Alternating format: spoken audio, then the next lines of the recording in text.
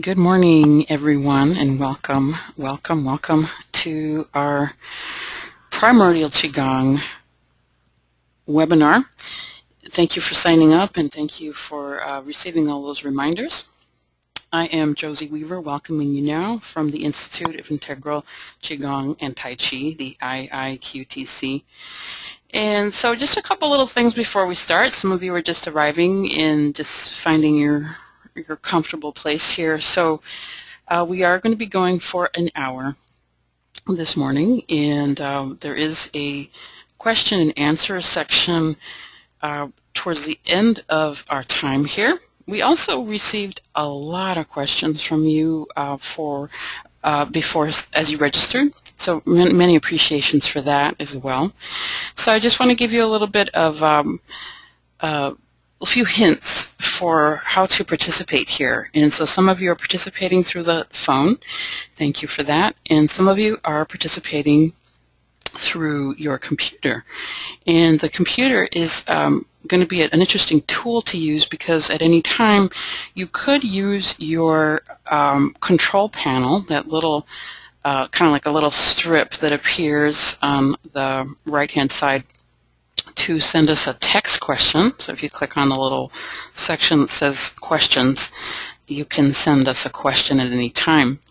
Now, I do apologize, the controls are a little bit small, so just if you can magnify your screen, that's wonderful, but you do need to kind of read closely onto this thing. The other thing is there's a little orange button that helps you to hide it as well, so hiding the screen or bringing it up.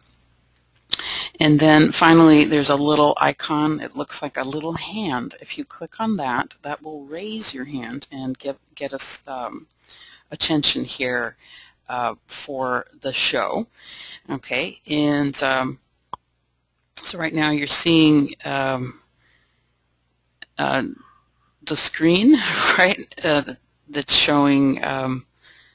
Looks like our Facebook page here. So anyways, just in a moment we'll be starting. And so let's see. Okay, let's see. So we'll be starting. And so if you want to send us a question, you can raise your hand, and we'll call on you. And if you've got a headset, you can speak into the conference space, and that'll just be really lovely. That's a great way to participate and to just be part of the chi here of the moment. Okay, so a nice deep breath together here, and we are now ready to introduce our presenter for this morning. Our presenter is the director and founder of the Institute of Integral Qigong and Tai Chi, and as some of you know or may not know, the Institute itself has been alive and well for the last 12 years. And the exciting thing is that the 12 years really is completing a cycle of growth and challenge and wonder and awe and a sense of anticipation for the future. So with us today is somebody who has not only founded the Institute, but directs the Institute very actively, training teachers and running workshops through many, many venues. Someone who's been doing this wonderful work for over 40 years as a practitioner, as a teacher, as an acupuncturist, as a researcher, who has been invited to do many keynotes, including the Mind Body Week in Washington, D.C. last year with the likes of Herbert Benson. So with that, I would like to invite and welcome Dr. Roger Jahnke. Welcome, Roger. Thank you, Josie, and good morning, everyone. Thank you so much for your taking the time to join us here today. And I got caught on the good morning, everyone, because I'm thinking maybe it's after morning if you're out east, and it's probably later in the day if you're in Europe. And so thank you for taking this part of whatever part of the day you are in. The Institute of Integral Qigong and Tai Chi was founded on the idea in the year 2000, on the idea that the new millennium would be the time when Qigong and the power of Qigong and all of the amazing benefits of Qigong, the wonderful mystery of Qigong, and the powerful, powerful promise of Qigong could make its way into our society in Europe and America. And that is happening, and it's happening in a very big way, and it's extremely exciting, and the credibility of the Institute of Integral Qigong and Tai Chi has been consistently growing due to the fact that we have a powerful teacher training curriculum and that we have done research. I have published some books through major publishing companies, and so it's an exciting time, and the opportunities to maximize the ability for people in the Western world to have access to the amazing information and practice of Qigong is accelerating. Here at the Institute, we train teachers as well as the public, and we're very excited about the fact that we are now to the year of the dragon. When we founded the Institute in the year 2000, which was actually several years after we began training teachers, it was the year of the dragon then. So it was the year of the metal dragon or the golden dragon, and now it's the year of the water dragon. And of course, the dragon is this powerful, powerful animal that is sort of legendary as opposed to actual, which is an amazing thing in itself. If you look at the Chinese tradition, and many of you have been to a Chinese restaurant and gotten a fortune cookie with something in it about your, birthday being associated with any number of animals, horses and cows and pigs. The dragon is the only one that has that transcendental nature, and in fact this year is the portal to the non-ordinary, meaning dragons that fly. The dragon, by the way, is the representative of the primordial, which is what Primordial Qigong is all about and what we're going to be talking about today. And Primordial Qigong is a method that opens a portal to the non-usual, meaning the transpersonal aspect of our being, the quantum, and this is all described in Chinese language by the word wuji. And so after these 12 years, we've been waiting actually to work with the primordial until enough of our graduates from our training program, for our teacher training program, had made their way through some serious cultivation of the energy matrix.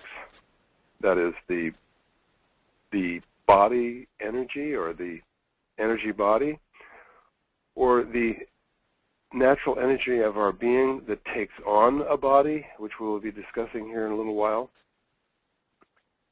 And so the whole concept of Primordial Qigong is it's kind of like an advanced form of Qigong, but what's really interesting about the nature of Qigong is that advanced doesn't mean complex necessarily, and advanced does not mean esoteric. What advanced means is the ability on the part of the practitioner to basically settle down and notice what's actually happening within their own being.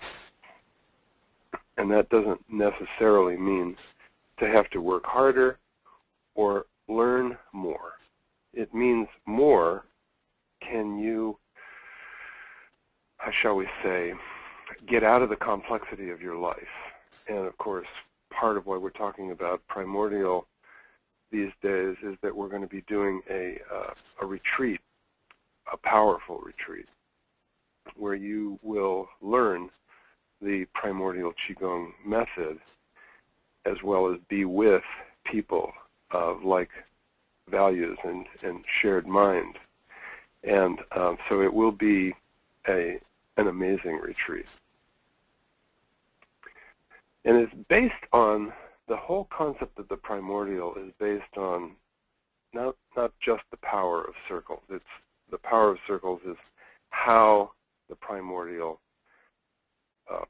is initiated as a practice, and by initiating a practice that's especially associated with the power of circles, that takes us into an association with the circles that we are surrounded by, the circles that are within us, and this image here of the powerful, powerful circle of the sun having its influence on the planet Earth where we dwell, and then these circles associated with the magnetic field around the planet.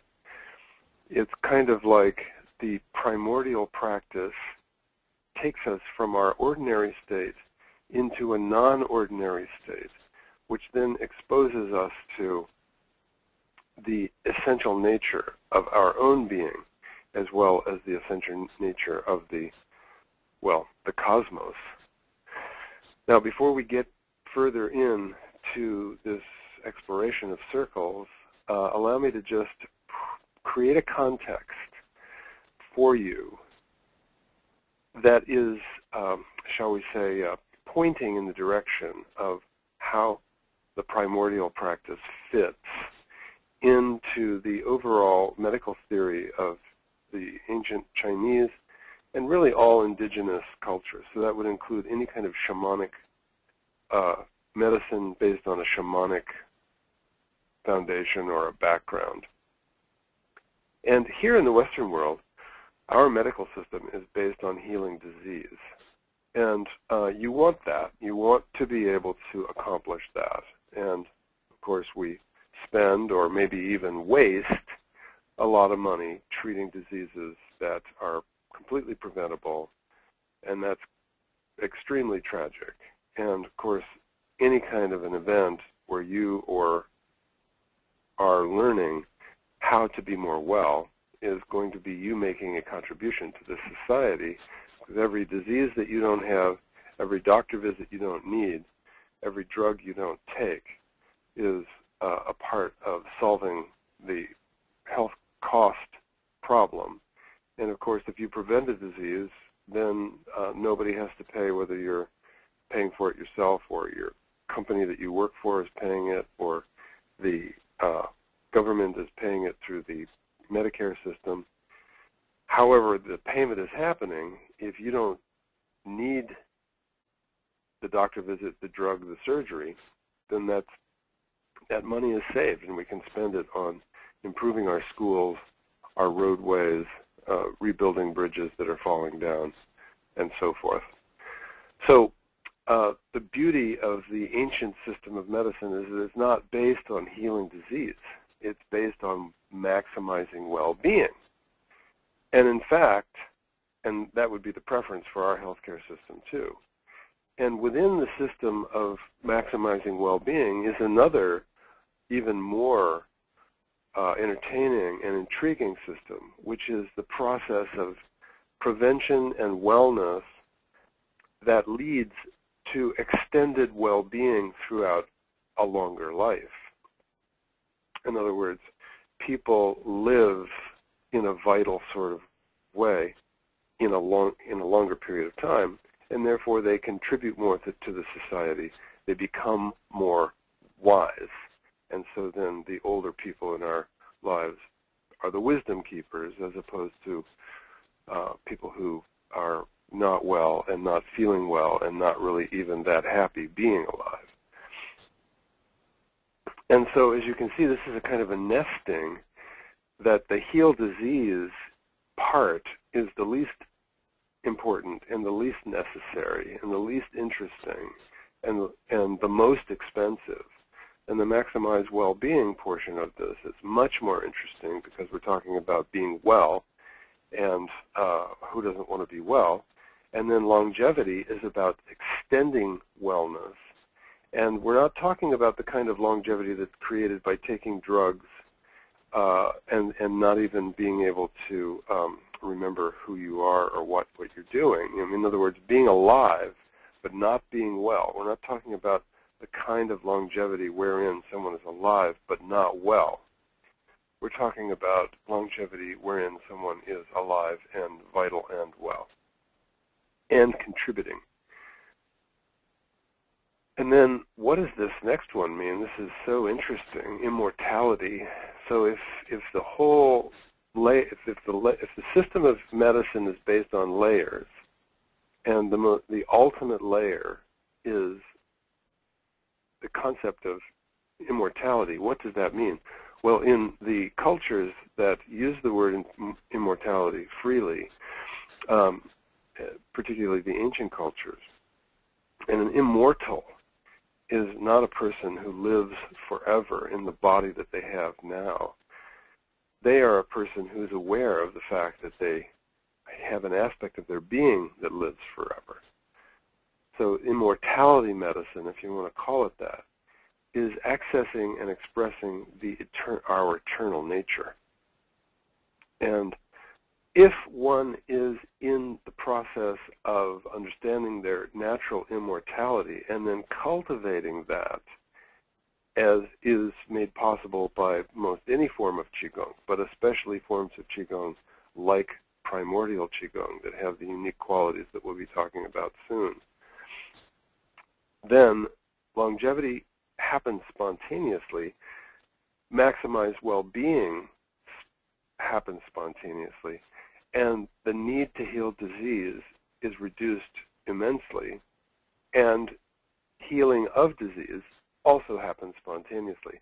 So the idea is that for anyone who wants to be a part of the solution for healthcare in their own life and for the nation that they live in, and for anyone who is inclined to pursue the most refined expression of their own being, and for anyone who is fascinated with and committed to the aspect, to cultivating the aspect of themselves, which is eternal and cannot be harmed, then all the other aspects of medicine spontaneously arise from that: longevity, well-being, and healing disease.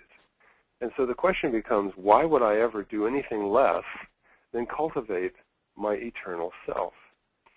And because by doing so, I have the natural capacity to accomplish longevity, and I mean healthy longevity, maximized well-being, and the prevention of disease. What a powerful and fascinating process. And so let's talk about how this can happen. I use the word cosmic here.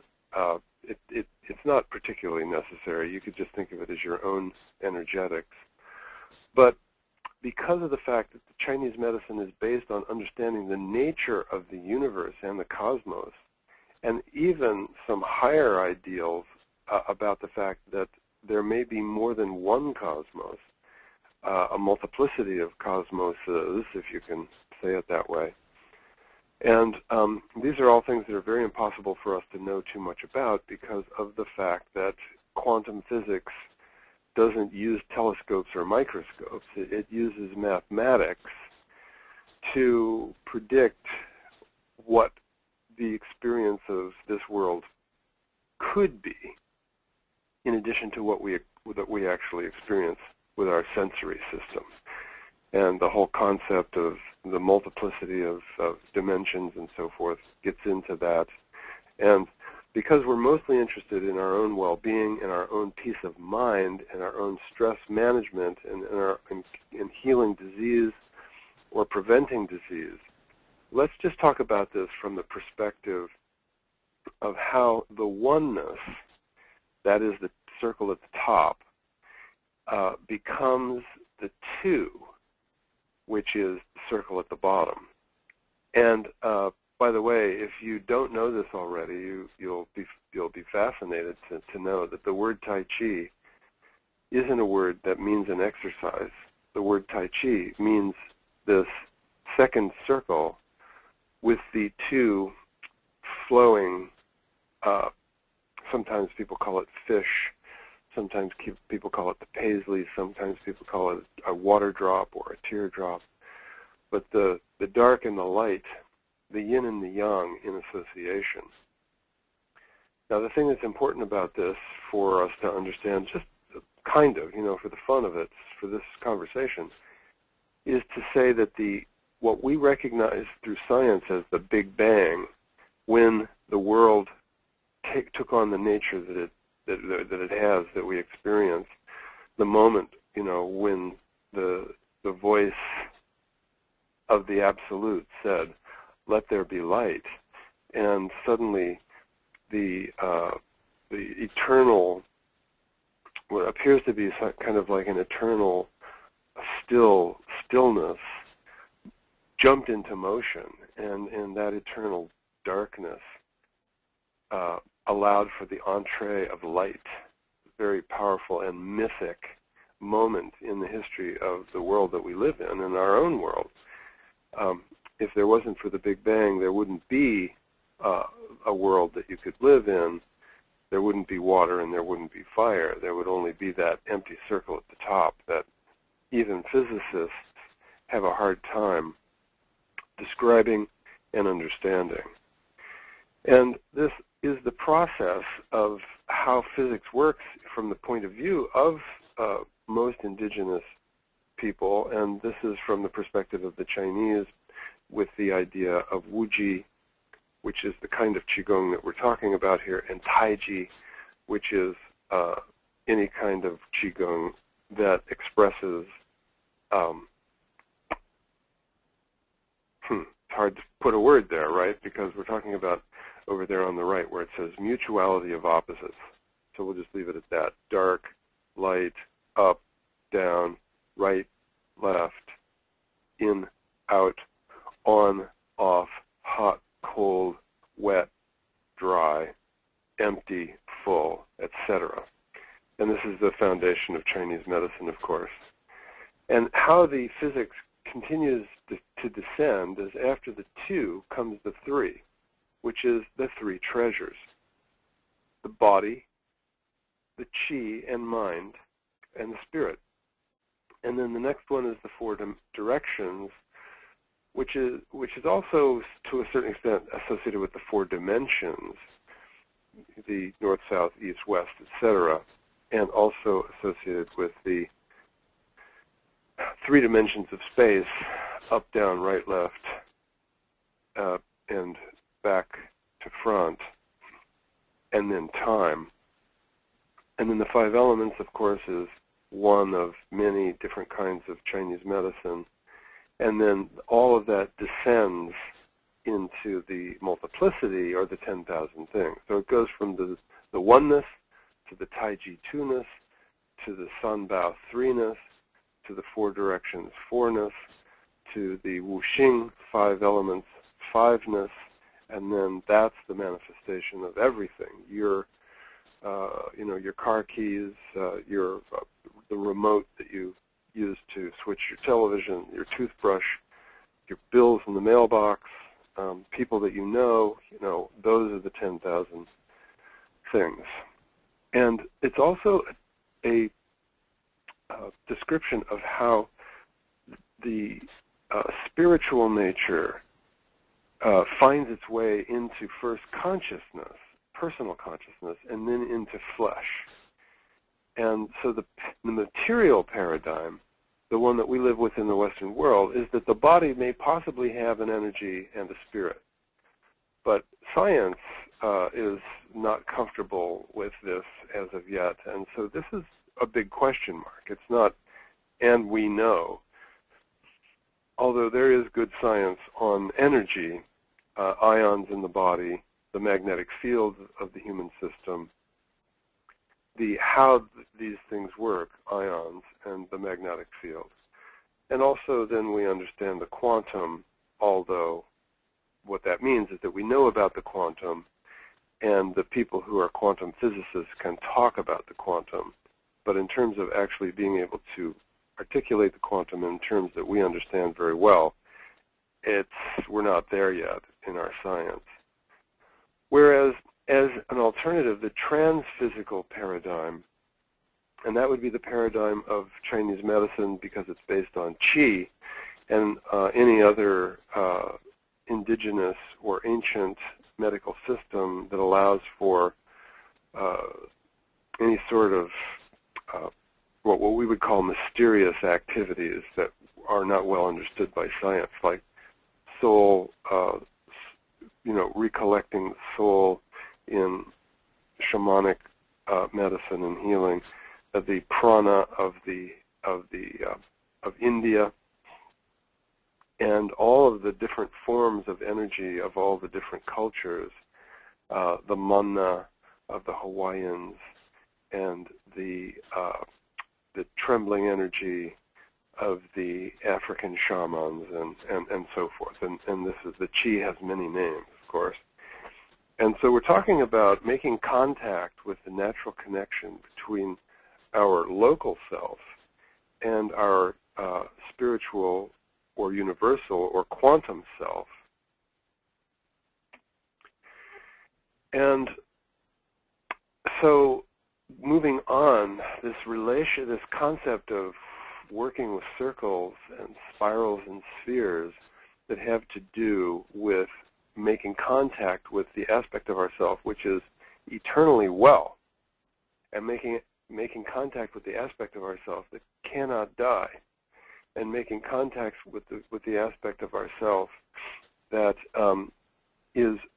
goes beyond the nature of the world as we see it. The right, left, up, down, front, back, time kind of goes to the post-Einstein version of things, which, isn't it interesting that practitioners and masters and wizards of Qigong were able to make contact with the quantum nature thousands of years ago.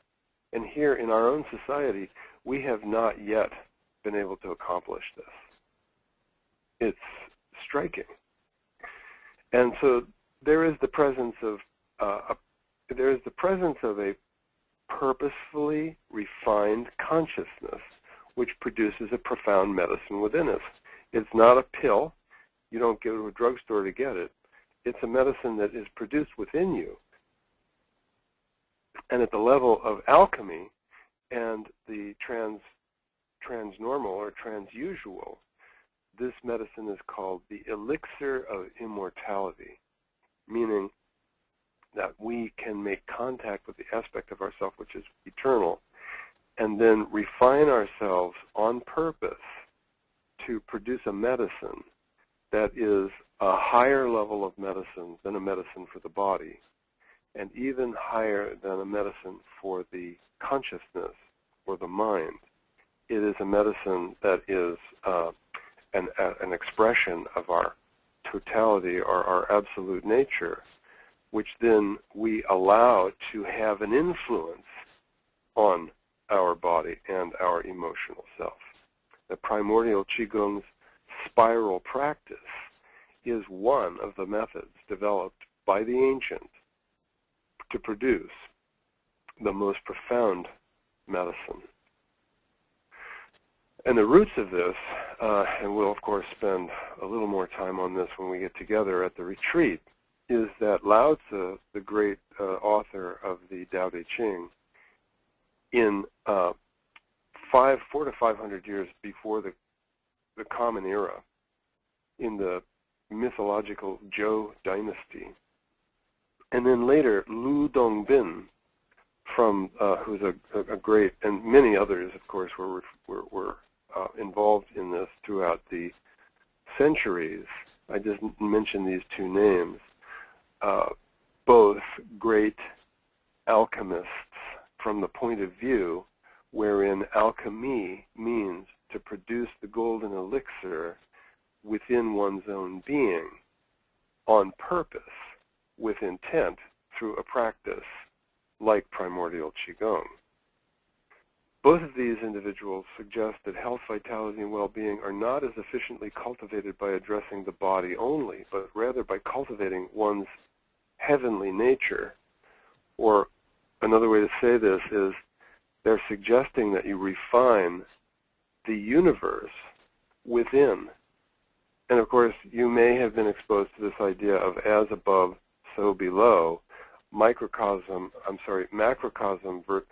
in association with microcosm, with your own being as being a potentially a quantum boundless being that has taken on a body, and the personality has forgotten its universal or cosmic connection.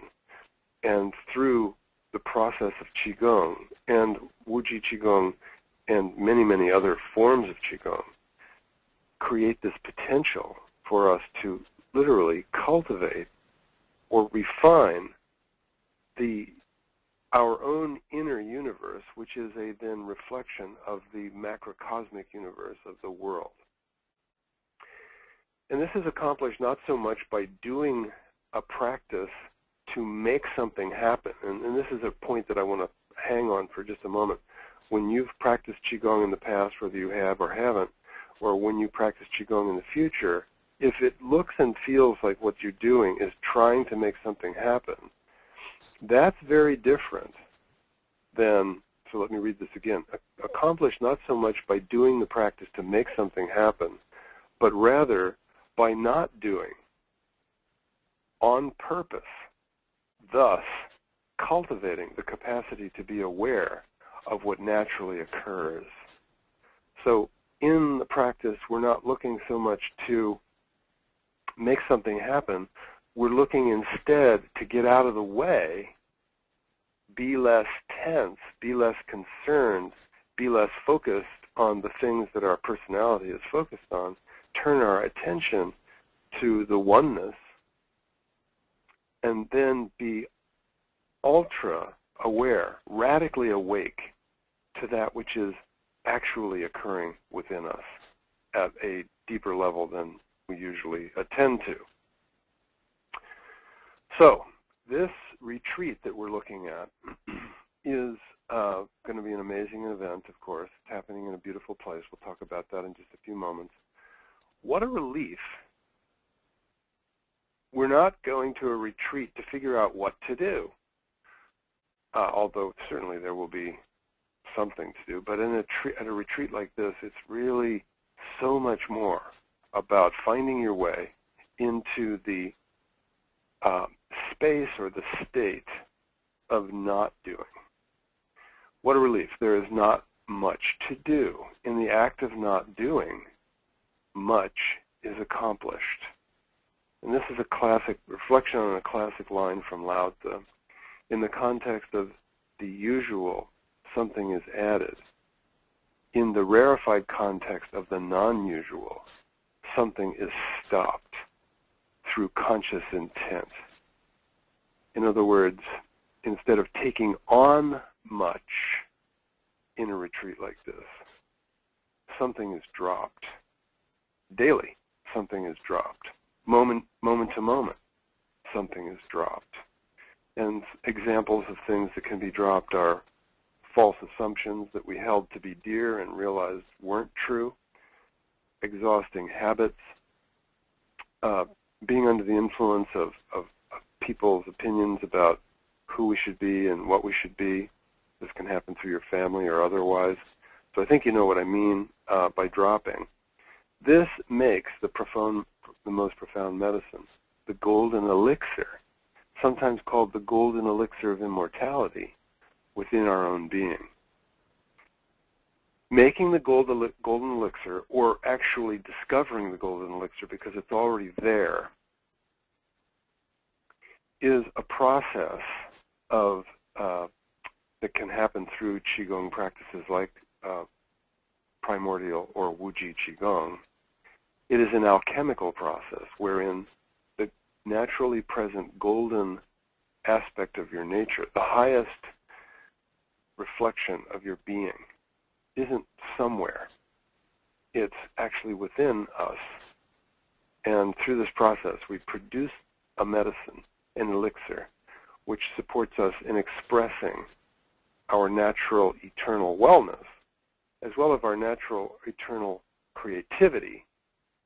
And in fact, the power of these practices can help us to make changes in our lives that we may have been postponing, which is extremely powerful. It was my great fortune to meet Dr. Zhu Hui. Lao Shi means honored teacher. So Zhu Hui Lao Shi means his name then with the words honored teacher. And he is the one that taught me Primordial Qigong. And I've written about Zhu Hui in the Healing Promise of Qi. Some of the 9 phases from the Healing Promise of Qi are attributed to the primordial practice. And it's just an extraordinary person. And I'm actually writing about Zhu Hui right now. And when we get to the retreat, that writing could possibly be, shall we say, more complete, and I can show you, maybe give you access to some of that. But the most important thing is the practice itself. And one of the things that Zhu Hui always said was that, just like Lao Tzu, it's not about gaining a whole lot. It's much, much more about letting go of a whole lot over time, at your own pace. And of course, being in a retreat-like environment with good friends is just a very powerful way to do it. So I'm going to speed up a little bit because of time. Here are a couple of images from the Healing Promise of Qi that reflect on some of the postures that show up in the Primordial Qigong.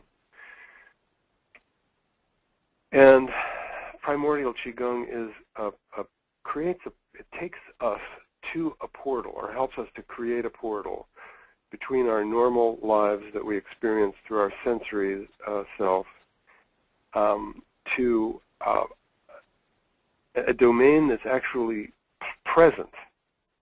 It's already present, but we just don't pay that much attention to it. And all of these circles here are a part of how this all works, and we're not going to go too much into the details of the primordial practice right this moment. But notice, for instance, with the upper right-hand corner, the black and white one, if you start at the smallest portion of the black, up at the number 44, and then you go further, it gets more and more black until you get to the one at the bottom, and then it starts to get smaller. Now, doesn't that look a little bit like a dragon to you?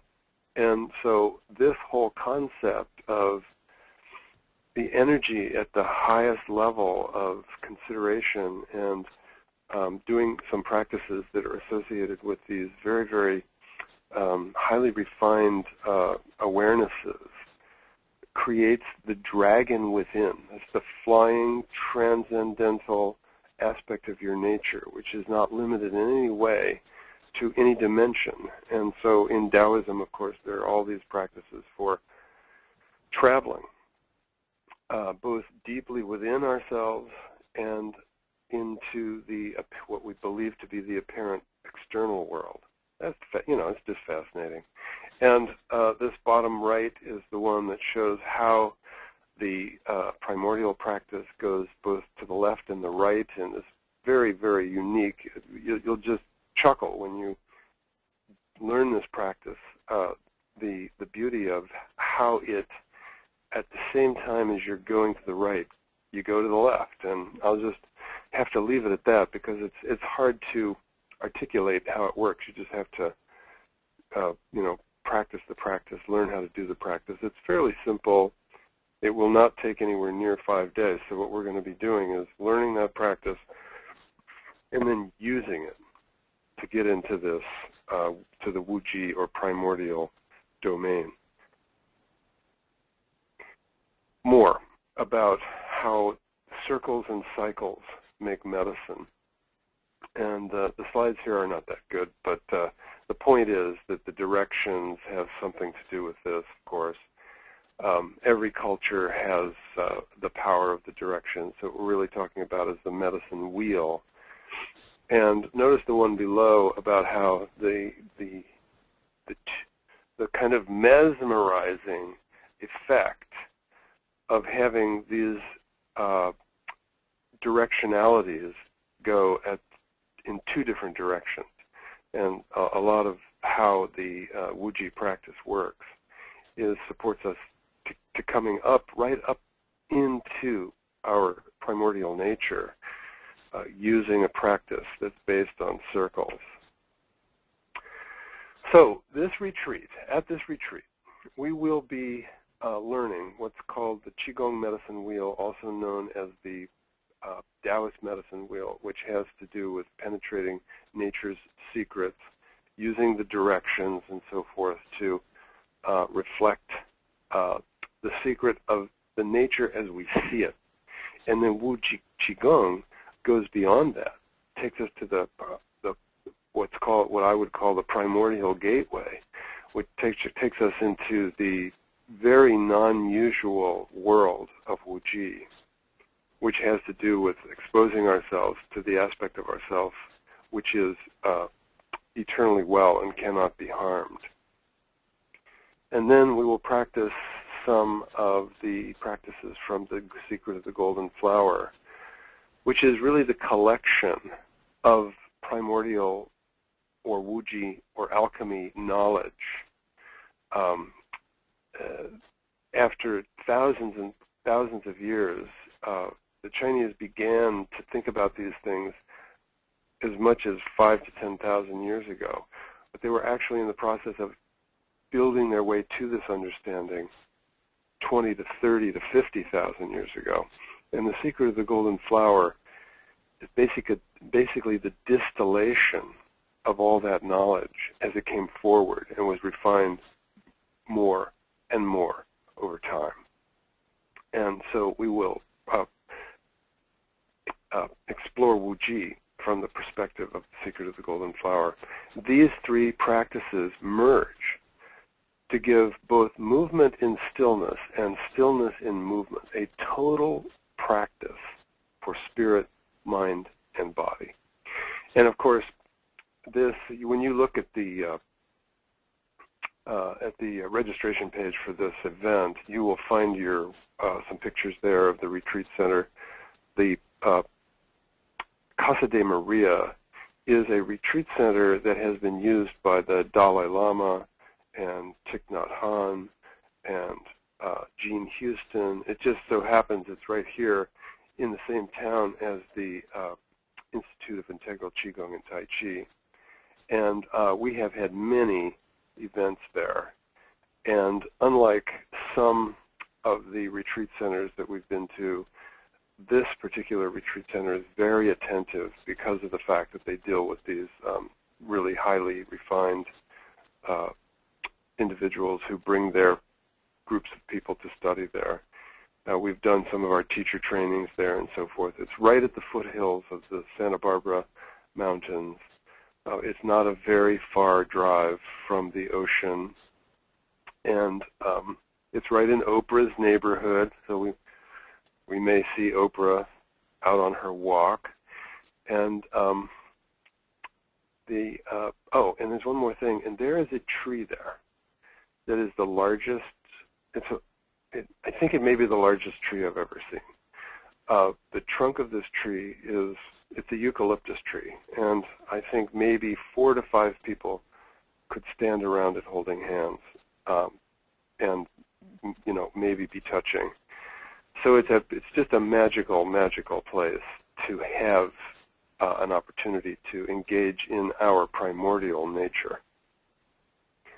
So I am looking forward to meeting you. We'll do some questions now. Josie, thank you so much. I'm looking forward to meeting you all, and looking forward to seeing you there. Thank you, Roger. That's really always wonderful to experience the information that you're imparting. Feeling a lot of gratitude right now. So we are moving on to questions and answers, and some of you have been sending us some questions during the event. Thank you so much for that. And some of you have also experienced some audio problems, so I apologize for that. We tried to address those as much as possible. So just in the future, it seems that cell phones interrupt the signal, so just be sure that that's not on. Okay, so we are moving to Q&A, and in a moment we can start here with that. So let's go ahead and start with the first question coming from someone named David. Thank you, David, for this question. The question is, how best to do absent or remote healing? All right, so repeating the question, how best to do absent or remote healing?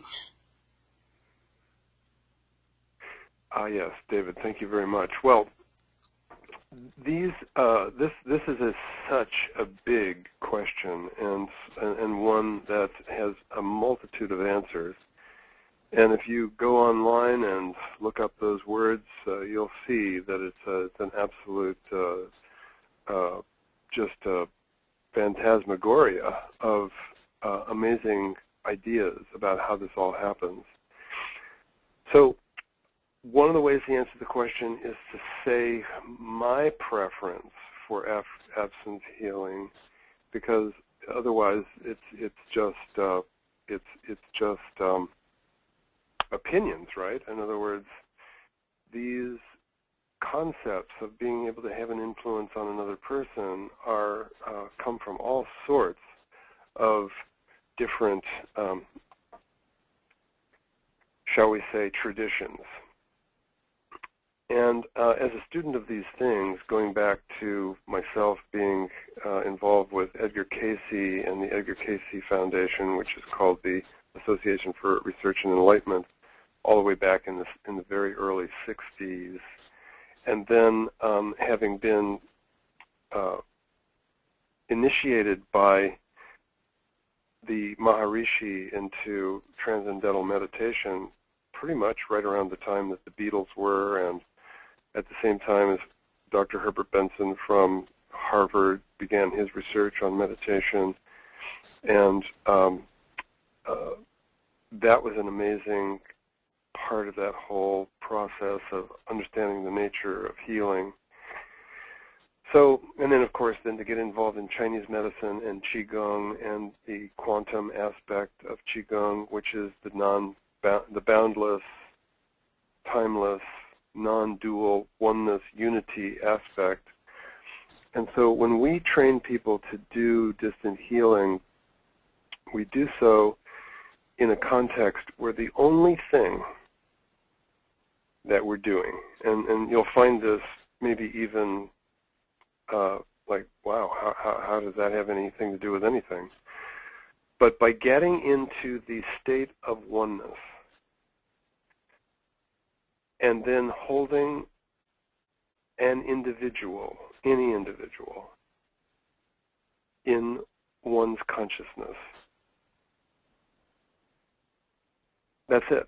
So in other words, getting into the state of oneness and then associating that with a person. And what that does, or might be doing, or could be doing, is that for some reason a person who's not well is expressing a separation from their natural state of eternal wellness. Now, it's true that people come and go in their bodies, and so there are times when a person is unwell and they're just simply in the process of disassociating from the body that they've been dwelling in. And there are other times when a person is unwell and they're disassociating from their natural wellness in a context where there's the potential for them to recover their well-being. And so it's a pretty darn tricky issue to put yourself in the business of trying to fix a person who is actually in the process of fulfilling on their natural destiny. And so I'm not going to be, I don't really feel comfortable suggesting that, you know, anyone on the phone or anyone in the world would go into the business of being a, shall we say, healer who is going to help people to heal themselves without somehow knowing that that person is destined to be healed. Now, there's a lot of disempowerment that happens in the, shall we say, healing business, where people get healed by others and then live the rest of their life never knowing that they could have healed themselves. So I'm sorry if I'm not being more cooperative, I guess we could say, around the subject of distant healing, because I want to be sure that we separate the whole issue of doing distant healing as something that, you know, nobody else can do, and doing distant healing in a context that everybody can do it. Which reminds me of a quote from Einstein, which says, you can either live your life as if there are no miracles, or you can live your life as if everything's a miracle. And if you're a person who lives your life in a context where you believe that everything is a miracle, then access to the whole context of distant healing or oneness recognition or returning to the natural eternal state is very much within reach. And then last thing to say is that when one gets into the primordial state, shall we say, into the radical awareness of the state of unity in the universe, where everything is completely connected, then spontaneous arising of healing in oneself and in others can occur, simply because of the fact that we're doing the thing that I said in the beginning, getting into the ultra-aware of the oneness state, and then holding someone that we know or someone who's requested that we do so in mind and associating them with their own eternal well-being. That would be my best answer for that. A long version of something that could have been stated very, very briefly. Josie. Yes. Okay. So you see the nature of some of these questions are such, right? So we have easy questions and hard questions. Which one would you like next, Roger? Well, give me an easy one and then we'll go for a hard one. Okay, here's an easy one. This is from, let's see, it looks like Bruce. Thank you, Bruce. Is your system for Primordial Qigong a traditional lineage, a standard Qigong, or a system that you developed? So so there's actually a couple questions in here, but so is your system a traditional lineage, a standardized Qigong, or a system that you developed? Well, I like this question because it allows for a lot of a teaching to happen in a very brief period of time here. And by the way, any time that I would come forward with an answer to any question, I want everybody to know that I know, and I want you to know as well, that it's just an opinion. An opinion based on someone who's interested in these things for a really long time. I've been to China 8 times. I've had a 30 years practice in Chinese medicine as a clinician, and a big part of that time as a chief of staff of a integrative medicine clinic. And so you could say that maybe this is an educated guess or some information from someone who, you know, has put some time, effort, and attention into these things. Primordial, the word Wuji in Chinese, or the character for Wuji in Chinese, is translated in the Western world to mean primordial or non-dual.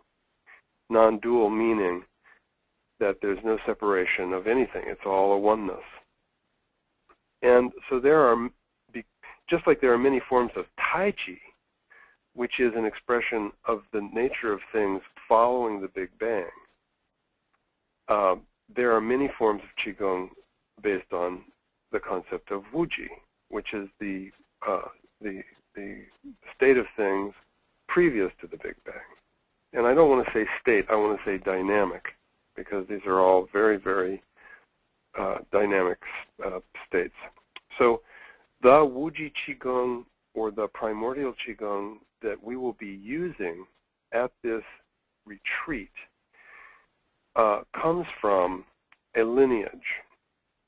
However, the individual that I learned this from, and that really any of the people who are here in the Western world who are using this particular form learned it from, because it came down a very thin pathway from a school of Taoism.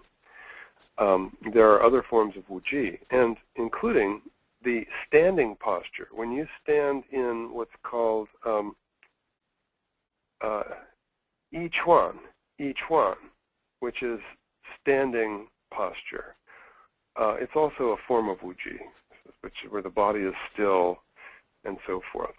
And there are other forms of Qigong by highly revered individuals. And so it's important to understand that there are many forms of Qigong, of Wuji Qigong, that this particular form comes through a Taoist lineage associated with Wudang Mountain. And a particular person who apparently was,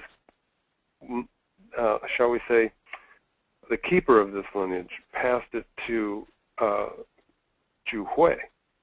And as we understand it, that person did not pass this on to many people, because those of us who study Qigong very thoroughly and have been to China many times and have talked to many people have not seen this form. And of course that's what happened during the communist period in the Cultural Revolution, is a lot of these things had to go underground. And apparently Zhu Hui had the qualities that this particular monk, Li Tong, was interested in, and so he passed it on. And then, because of the nature of things, everyone has a filter through which they learn and through which they teach. And it's usually based on sincerity. So in other words, the filter, sometimes when we use the word filter, it sounds like a bad word.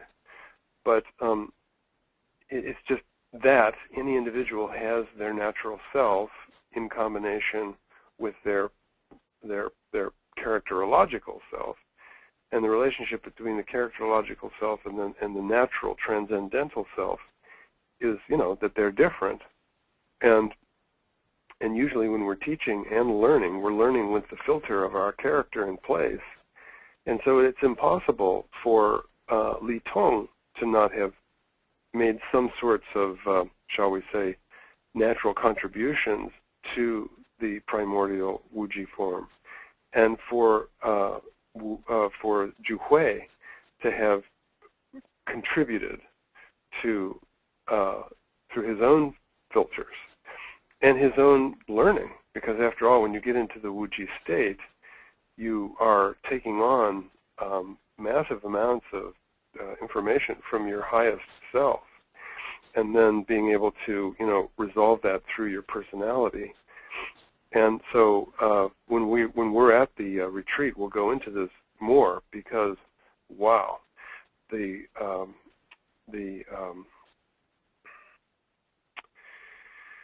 I want to say the story, no story is no good. The theory, oh well, theory's fine. Philosophy, when you get up towards Wuji, you can't use words anymore. That's when Lao Tzu said, if you can talk about it, it's not it. So we're trying to talk about something that can't be discussed. Then finally, Bruce, the last part of your question was, was this somehow influenced by me? And, absolutely. The interface between myself and Zhu Zhu Hui, very powerful. I mean, I actually studied with this person many months on end in China. Now, there are others who have taken up this form who only met him very briefly for a weekend or even briefer. And this is not to say that they couldn't have had a bona fide experience and learned a lot about the Wuji practice. But, you know, I'm just saying that I had the honor and the opportunity to spend quite a bit of time with Zhu Hui, and we had, because I was leading groups to China to study with him, we had many late hours together. So I'll tell you one thing that I can say very briefly, is that Zhu Hui said one night, when I handed him a document that was written in Chinese, that had also a English translation with it that I had been reading, and it is a traditional text, which, you know, has just a fantastic long name that nobody would understand because it's kind of about these things. And he read it, and he chuckled, he smiled. I could see that he was delighted that this document had come into the hands of a person who does not speak Chinese and did not live in China, and that it was, you know, translated into English, which he could not read or didn't care to read. But the most poignant moment was that when he handed it back to me, he gave me a little bow and he said, "You know more than I do." And it really stopped me, stunned me, got me, and then we went on. We had tea and chuckled about other things, talked about the lesson for tomorrow. You know, I tried to get the translator to, he had a little English, not a lot, so we had to talk through a translator to accomplish this. And he just basically smiled. And I think that it was one of those moments when the teacher says, you know, if I answer this question for you, it'll be the biggest mistake that I ever made in your life. And so I'm not going to answer this question. I'm going to let this question live in you for the rest of your life. And so I think what he was saying is that all this language and blah, blah, blah that you handed me in this text, it's gorgeous, it's beautiful tradition, but it doesn't have much to do with being. You know, and then we went on. And so asking, to a certain extent, the question, does this come from a lineage? Yes. But does that matter? Well, I'm not sure.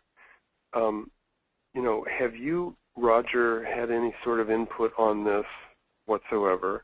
Well, yes, because the words will be coming out of my mouth, and we're going to be at a retreat that was established by me and my colleagues, who I appreciate so much.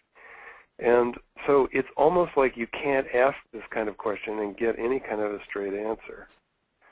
But I can promise you this, that when you take on any form of Qigong and use it with sincerity,